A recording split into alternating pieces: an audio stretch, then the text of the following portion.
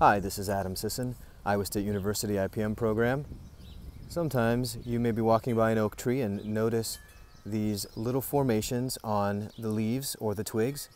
These are actually caused by insects, gall-making insects. There is a small insect developing on the inside of one of these little galls, which they use for protection and also as a source of food. In general, galls aren't going to hurt your tree. We've had galls on this tree for the past several years, and the tree keeps on a-truckin'. But they're interesting to notice and might arouse some curiosity if you walk by and notice them growing on your trees. For more information on galls that you may find on oak trees, just do an online search for Oak Galls Iowa State Extension. Talk to you later.